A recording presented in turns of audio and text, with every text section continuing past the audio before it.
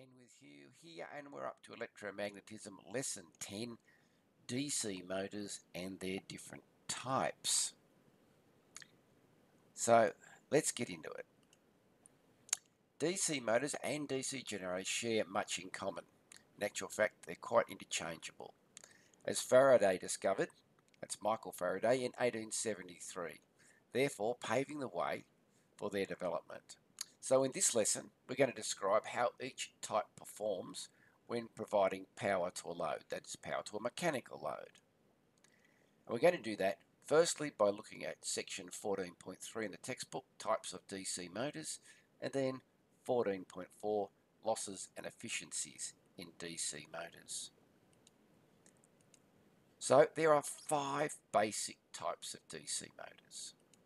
The first is the permanent magnet DC motor. You've probably encountered these in hobby toys like remote control cars, boats, slot cars, those kinds of things. Separately excited DC motors, very good when you want to control speed and torque.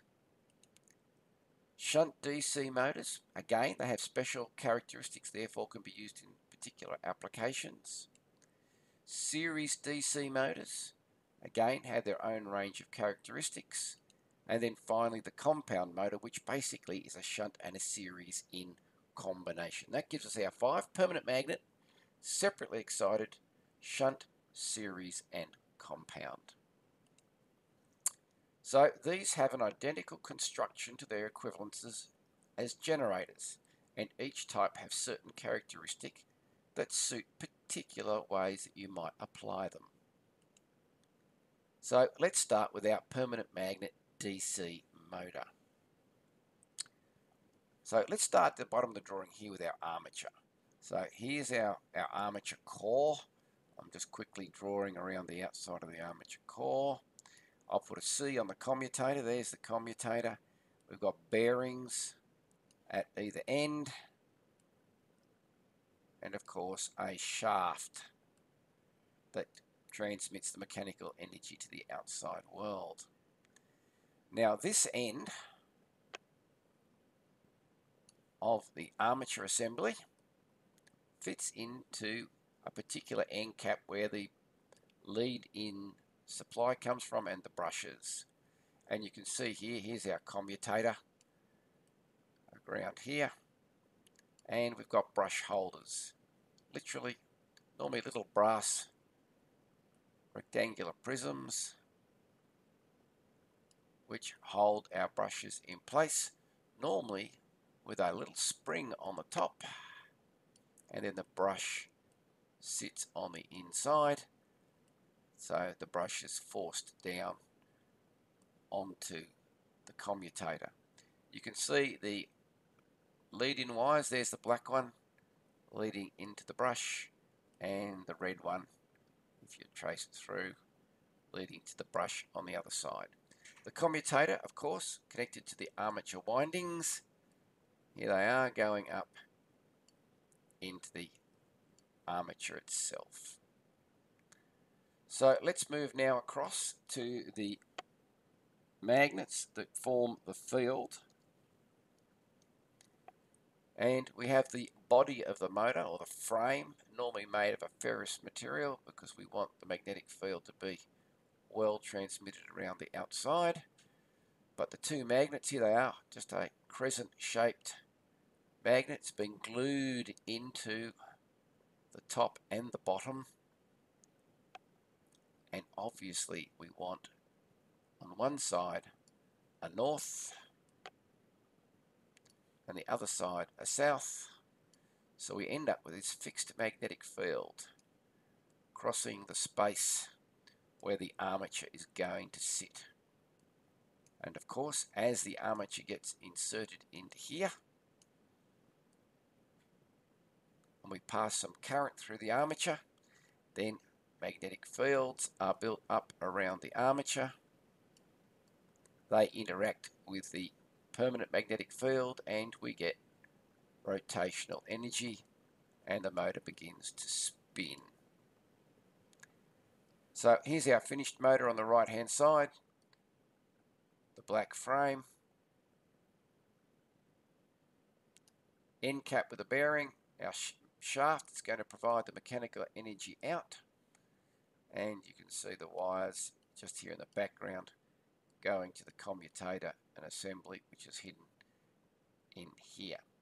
So DC permanent magnet motors come in a wide variety and range of sizes, power ratings, etc. This one's a 370 watt motor and is used for powering small electrical utility vehicles, maybe something like a golf buggy or a electric site vehicle for moving around a large industrial site.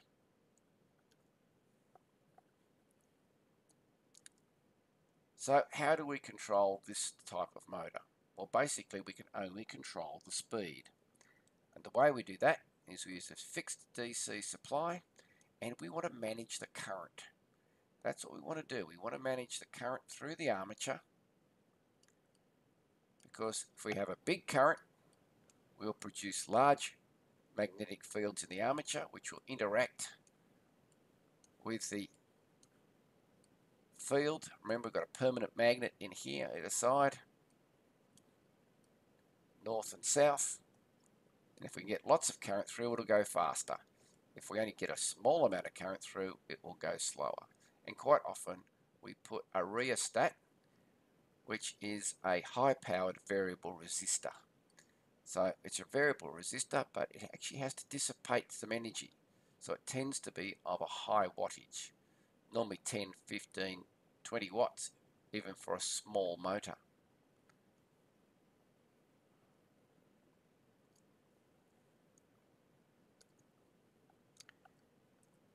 So let's have a look at the torque and speed characteristics.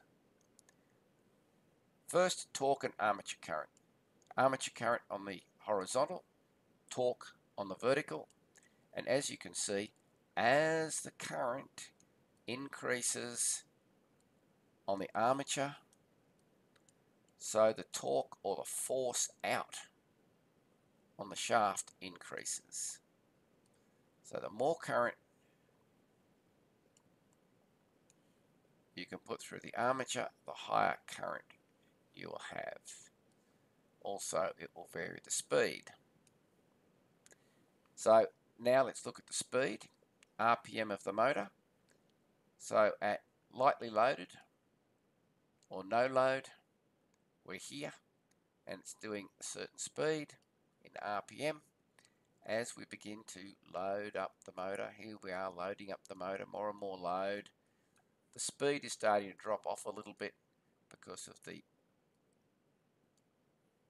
interaction between the rotating magnetic field of the armature and the fixed field of the field, and eventually we get to full load current here, and the voltage you can see has slowly, armature current, sorry, has slowly started to drop off, and the RPM is dropping away. And if we keep loading the motor up, it'll try to draw more current, but it won't be available, and the speed will just continue to descend like that until eventually the motor stalls. So you can eventually stall the motor, bring it to a mechanical stop, even though you're pumping energy into it. So the trick here is with fixed magnet motors, you can't control the torque. The torque is relatable to speed, and so as the speed diminishes, so also the torque.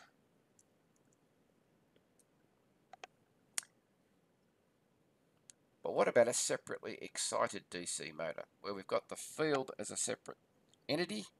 That's nice and handy. Again, we've got a DC supply from somewhere. We're using a big variable resistor to vary the current through the field here, and it's our field. If we've got lots of current here, then we're going to get lots of flux across our armature. But if we've only got a small amount of current, then of course we're going to only end up with a small amount of field, which I'll represent by dotted lines. And then we apply our DC to our motor, and away it goes. If we give it a lot of current, it will rotate quickly and we can get a fair amount of torque. If we vary the field, we can vary the speed of the motor.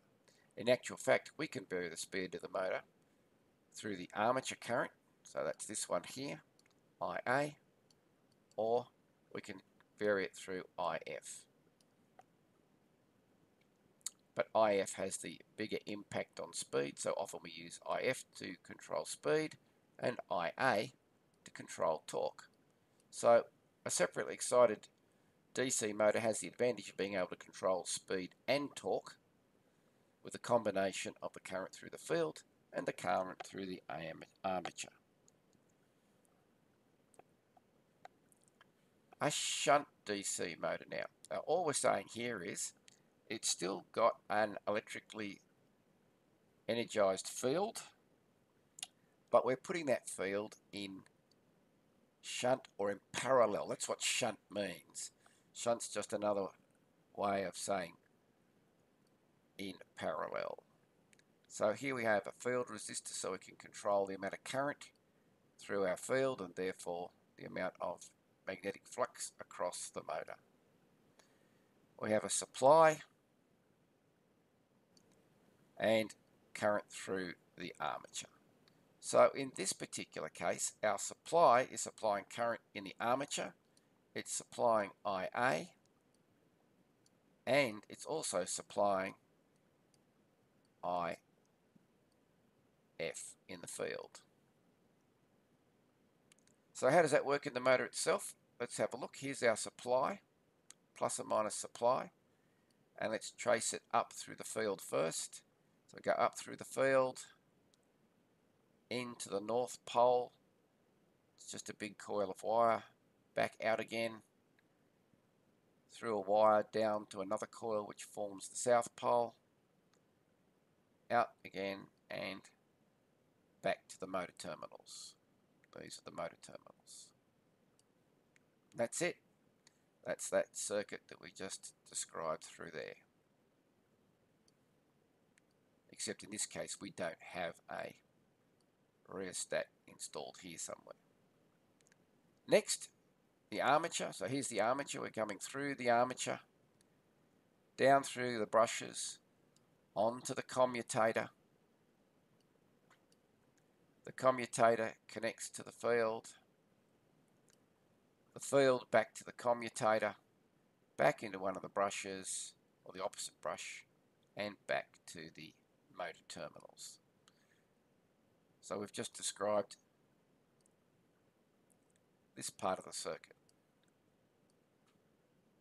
So a shunt DC motor, by controlling the DC supply here, and by adding a rheostat to control field current, we can control speed with the field, but we can't control torque.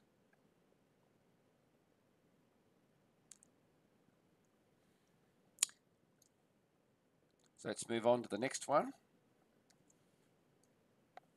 Oh, before we do, let's look at the speed torque characteristics. And what do you notice about these? They're almost identical to the permanent magnet. As armature current increases, so too does the torque.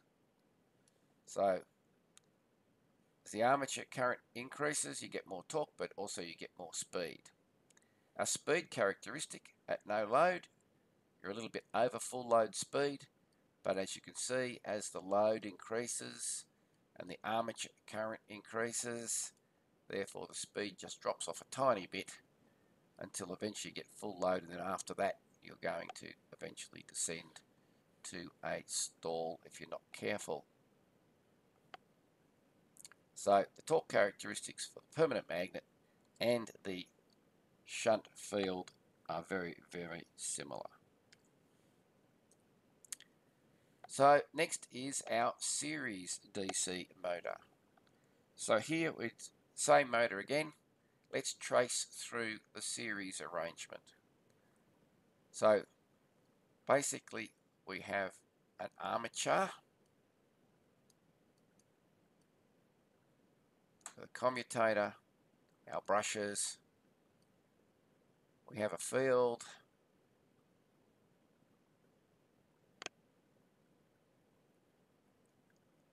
and then our motor terminals. So basically everything is literally in series. So the magnetic field that's being provided across the armature from the field is also the current that's going through the armature that's producing the interacting magnetic field. So there's an interplay between both currents and both fields, not only to create rotational force, but it will also affect the way the torque of the motor operates. So let's trace it through here on our connection diagram.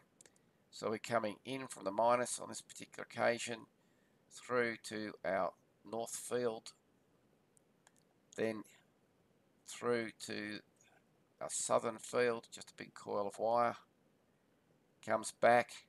Now it's feeding into the brush on the armature, into the armature, from the armature into the winding, from the winding back onto the armature, armature into the brush, and then back into the motor terminal.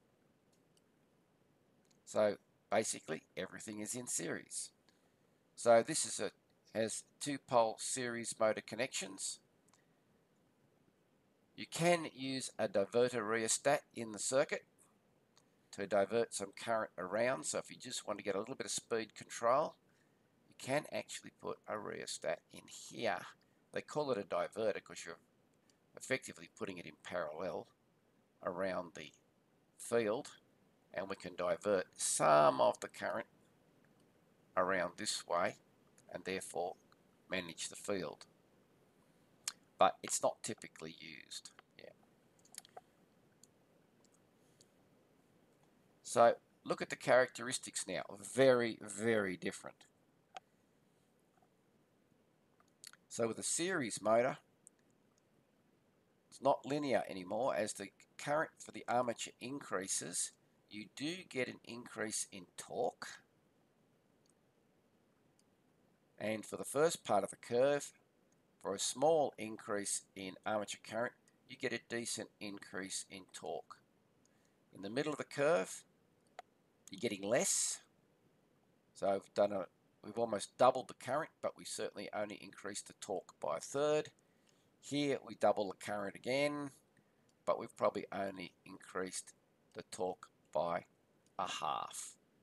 So we have this squared relationship, or what they call a logarithmic relationship, which causes this curved graph for our torque characteristic.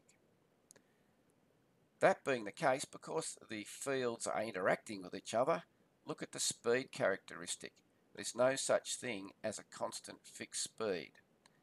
At no load, here is your speed, quite high, starts at full speed, and as the load increases, the speed just decays and decays and decays and decays and decays until eventually you will stall the motor. So all our other graphs, they were lovely. They kind of did this, dropped off a little bit, but you got constant speed. So in a series wound motor, you're going to get a logarithmic effect on the torque. It's going to increase, but very, very slowly, and the motor speed is always going to decrease as load increases. So our speed goes down as our armature current goes up and our load goes up.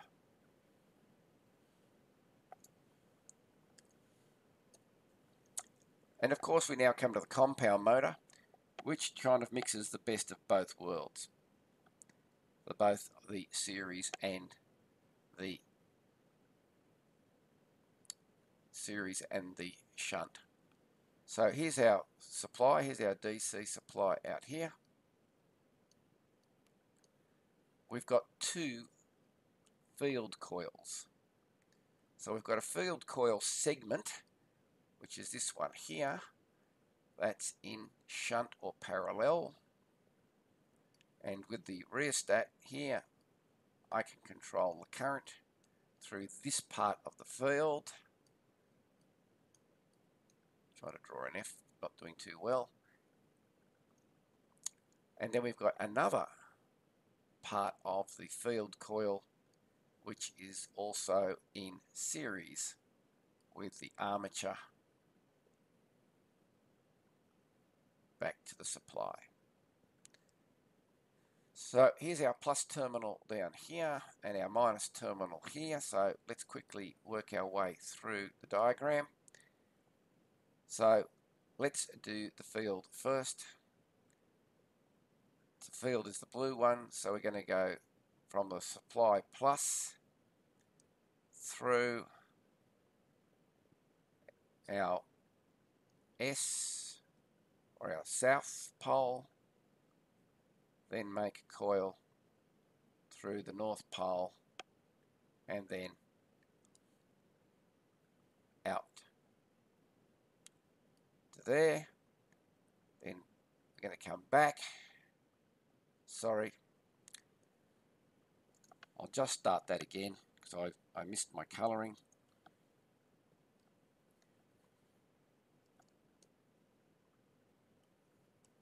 We're chasing the green ones, so through the S south, up and through north.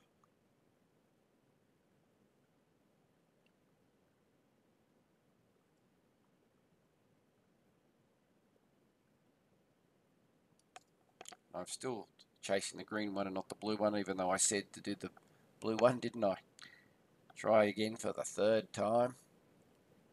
Plus, chasing the blue one.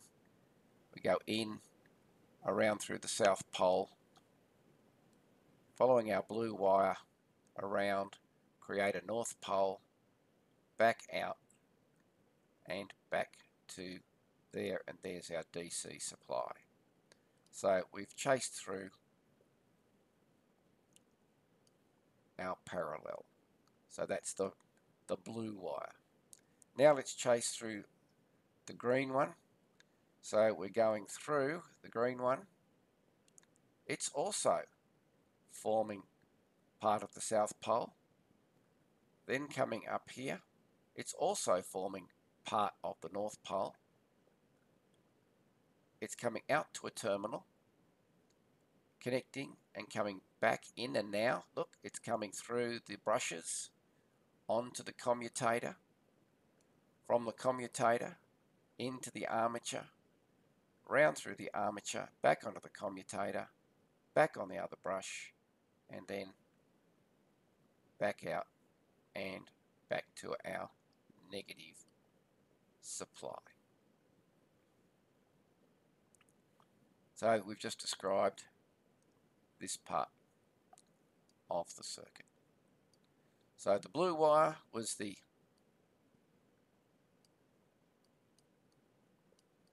path of the shunt, and the green wire, green, was the path of the series component. So we've connected both together in the one motor.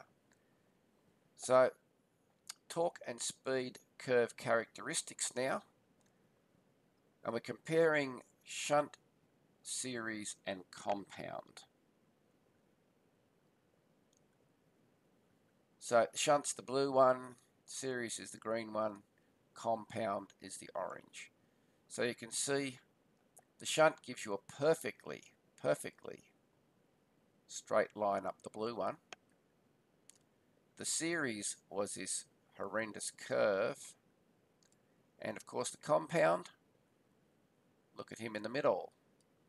He kind of gives you the best of both worlds in that sense, as far as torque goes. So you can get a reasonably even torque and you're away. Now, let's look at B, the RPM versus the load. So here's our RPM on the horizontal, on the vertical, I should say, and armature current. The series, pretty poor performance if you remember. The shunt, and the permanent magnet, great performance. The compound obviously gives you somewhere in the middle, somewhere about halfway, as far as characteristics are concerned.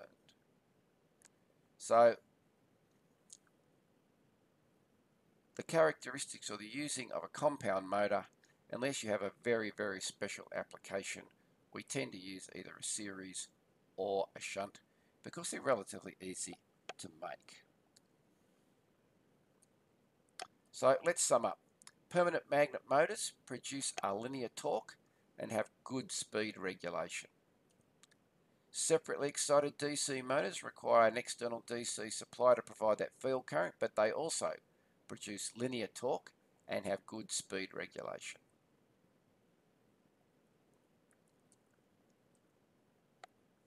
A shunt DC motor has a good load speed regulation, and its speed is readily controlled by varying the current to the shunt field coils. Nice and easy. If the field current is too low, the motor speed can become excessive, so you've got to be a bit careful there.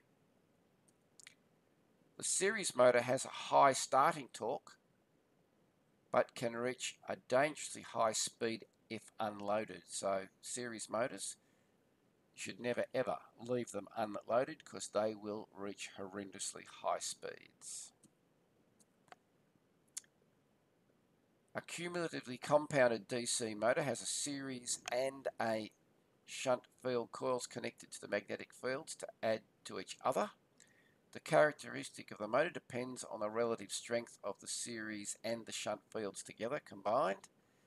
Typically, a compound motor has a high starting torque due to the series winding and an acceptable no-load speed regulation because of the shunt. So if you're looking for a motor that's got to have high torque at start and maintain good speed regulation, then you're going to go a compound motor. But if you're not worried about the torque requirements at start and you're happy to have high torque at load speed, then the shunt motor is the way to go. All DC motors exhibit maximum torque at startup or at zero speed. That's when you're going to get the maximum oomph out of them. A DC motor will run in reverse if the polarity of the field coils or the armature terminals are reversed, but not both. So now we're into losses. So we're now up to section 14.4, loss and efficiency. So this little diagram, we're simply looking at the amount of energy put in to the amount of mechanical energy we get out at the other end. And we have losses along the way. The typical losses are we lose energy because of friction. And that friction can be friction in the bearings, and it can be friction in the fan, or what they call the windage, that moves cool air through the motor to keep it cool. So all of those things we call friction, and they create a fair amount of loss. So that's bearings,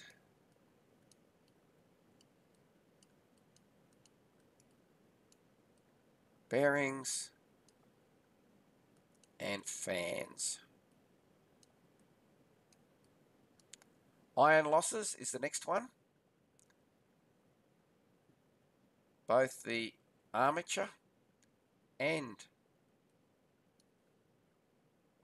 the stator of a DC motor are made up of silicon steel, and as we magnetize them in one direction and then demagnetize them in the other direction, we get this hysteresis effect, and that creates a thing called iron losses here in the middle, and they get warm because we're just flicking the electrons and the the molecules backwards and forwards, creating this hysteresis curve.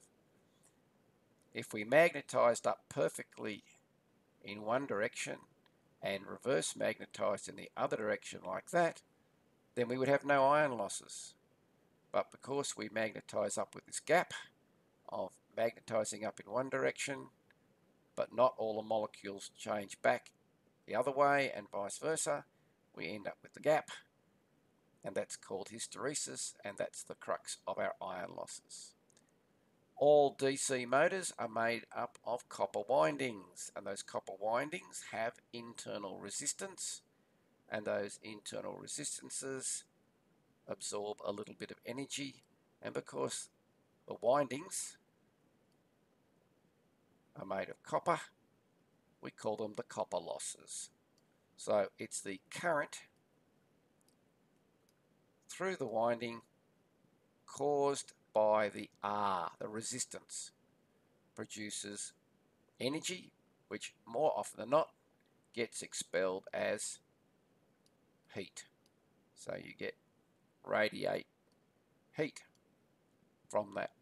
And then finally, the rotating magnetic field turns the armature and you get mechanical output out of here as well. So we put a certain amount of electrical energy in, but some of that electrical energy is going to be absorbed in friction,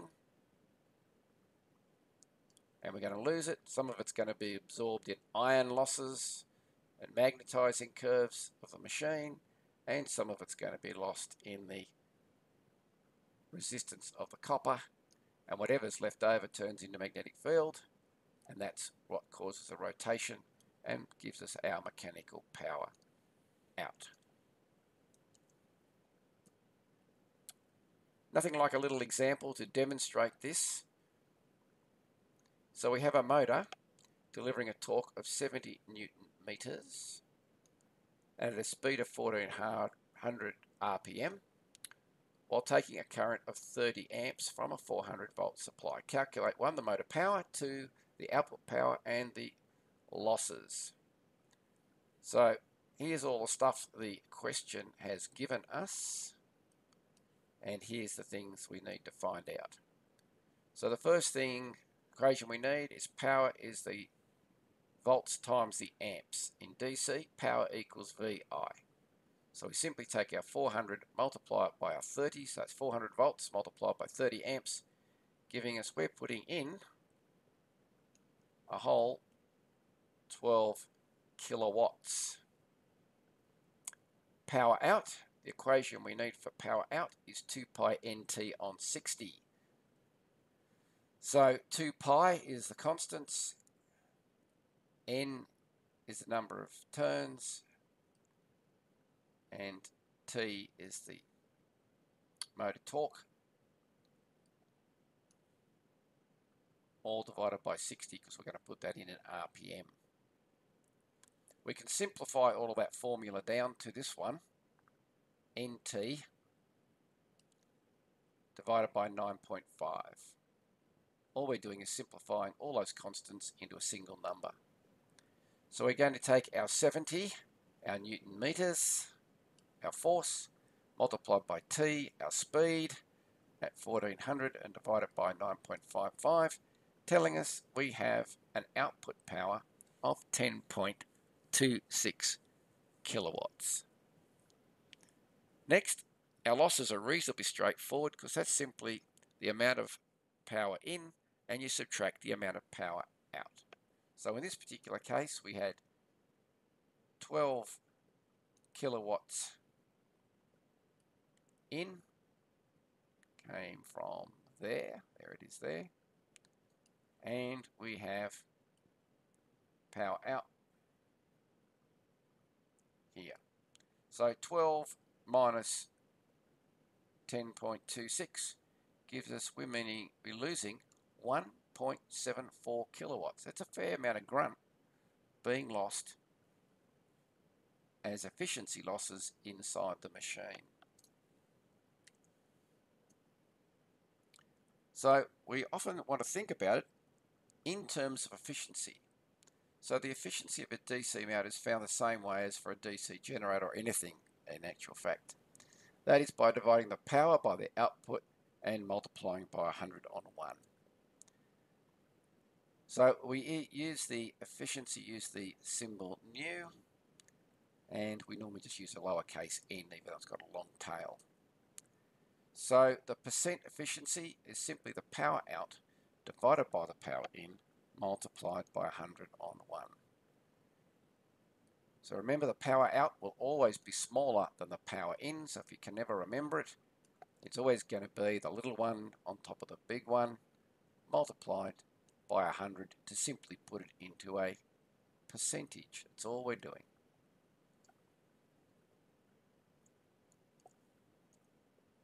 So here's a quick little example. Find the efficiency of a 250 volt 15 kilowatt DC motor that is taking a full load current of 70 amps. So we're going to need to find out the efficiency. They've told us the power out, and they've kind of told us the power in, but not directly. So by using this information here, we can determine the power in, because we know that power equals the current multiplied by the voltage. And that's what we're doing here. So I take our 250 multiplied by 70, and we get 17.5 kilowatts. So we take our 15, which is our power out.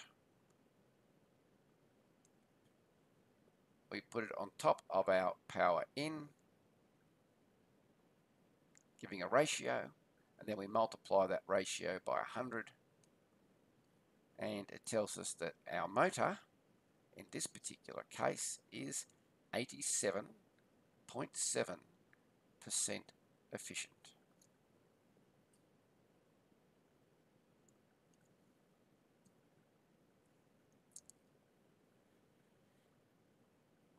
So these are what we call efficiency curves. So efficiency of a DC motor can be compared to speed and torque.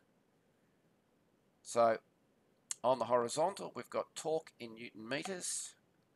In other words, how hard the shaft is being turned by the rotating magnetic fields in your motor. So at rated torque, here, this is where you want to get your maximum amount of torque. And down here is what they call stall torque. So rated torque is normally happening at rated speed. So this is normally happening at the rated speed. And your stall torque is we've put so much load on it, you've brought the motor to a standstill. So at start, when a motor starts, of course, it's standing still. It's at stall. So you get your maximum amount of current, your start current, here. So lots and lots of current. So your current, as your motor starts, and then as it starts to load up, your current drops off to here. And there's your rated torque and your rated amount of current. If you don't put any load on your motor, then of course your torque drops right off until you only have just enough torque in your motor to turn the fan and the armature itself. If you look at it from now a speed perspective, so here is speed, the blue curve is speed. When we start the machine at stall, from where it's starting, we have no speed. But as the machine speeds up and the torque increases, it crosses over there until, if you have no load on it, its speed will continue to just increase until you hit the thing called no load speed. So you'll notice these things to cross over here, and they cross over not by accident close to the rated torque position, because you want to get your best speed and your best torque close to your rated torque, as close as you can. If you can get them to cross right over on each other, you'd have the perfect motor. Then let's look at the third curve. Now let's go from left to right.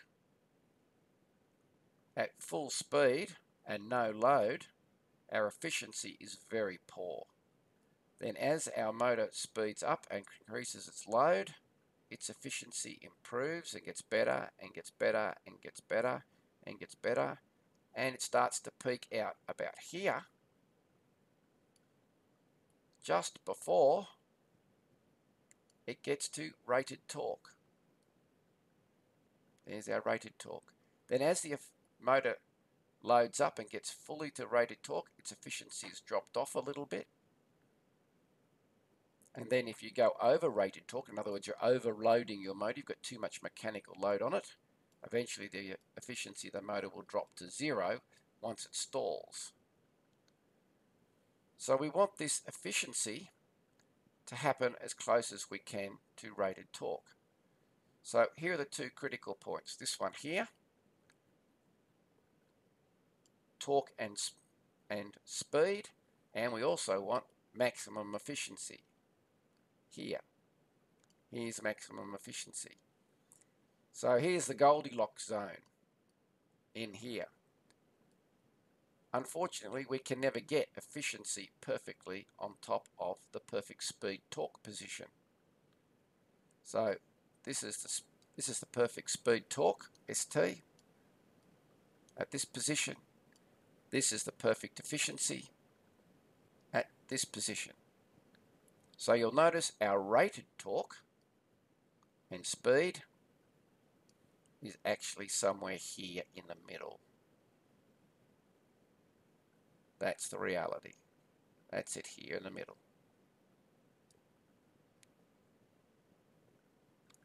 So that's why the efficiency curves are important. We want to achieve maximum efficiency, but we also want to achieve maximum torque and output of our motor at the maximum or the correct speed.